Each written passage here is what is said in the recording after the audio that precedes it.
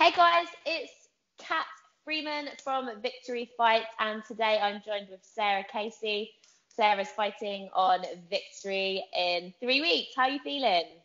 Good, good. Good. Very good. So you're fighting Elise Watson, and it is your debut fight, I believe. It is. It is. Very exciting. So how is your fight camp going so far? As far as I know, it's going all well. Good. It's my first time, so I don't really know. I'm putting everything into it, juggling Good. kids, juggling life, and camp. I love it though. Oh, good. Yeah. So you're feeling fit and healthy, ready to enter the cage in 3 weeks. Would you say you had a fight style? Like, what's your background? No, from the bouts that I've had, I just get in there and get the job done, really.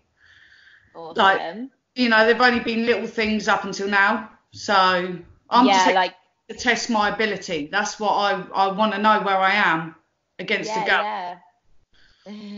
Yeah. So the gyms you're training at the moment, or the gym you're training at, are there many other female fighters there, or because obviously it's normally the case. Like this sport is just sort of overcrowded with men, and sometimes it can be hard as a female fighter, even just to find training partners. So how are you finding that? Have you found any difficulties, kind of like being the only girl? The only difficulty really is like one of our guys is 6'6". Like I'm hoping I won't go against a woman that height.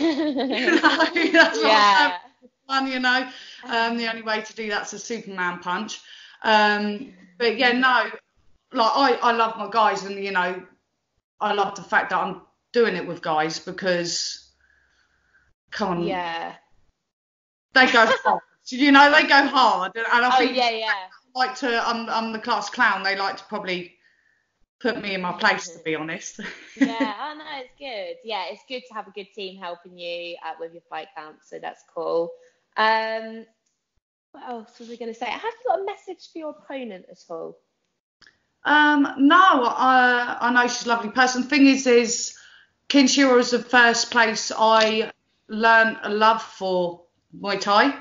Amazing. So, like, I have nothing but respect for all of you girls. So I have no fight talk. I'm just saying, let's go to the ring, let's bring it, let's do this. I love it. It's a good show. Teach me what a female can do. But no, that's just I'm just ready. I'm ready to see my ability. I'm here to test me.